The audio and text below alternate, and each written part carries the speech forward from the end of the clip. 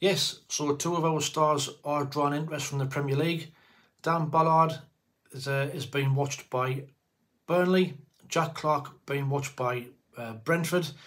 So come January, if they keep on performing the way they are, there's a chance that them two clubs could come calling for them too. What's your thoughts below? What sort of fees should we be commanding for them two players?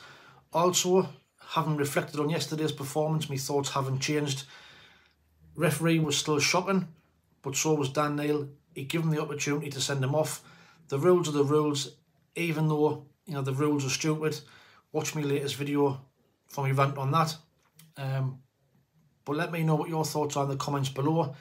That's your 60-second update from Only Fools in the SAFC. Please give us a like. Please give us a subscribe. How are the lads?